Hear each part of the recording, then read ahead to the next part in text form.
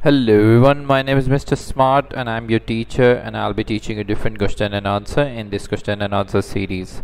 So for today's our question which we'll be discussing is, what are two ways to assess the vendor credit screen in QuickBooks Online?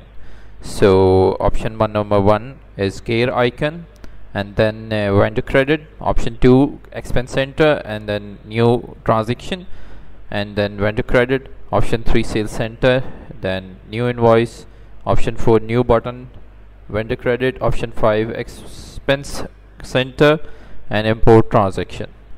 So the answer of the question is, the two ways to assess the vendor credit screen in QuickBooks Online are gear icon, vendor credit. Click on the gear icon in the top right corner of the QuickBooks Online interface under the vendor column.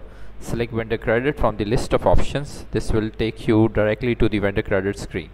So option 2 is new button and vendor credit. Click on the new button and locate it at the top of the QuickBooks Online interface. In the drop down menu, select vendor credit, and this will open the vendor credit screen for you to enter the necessary details. So thank you very much for watching the video. If you have any question, just leave a comment and I'll get back to you as soon as I can. Until next question, bye bye.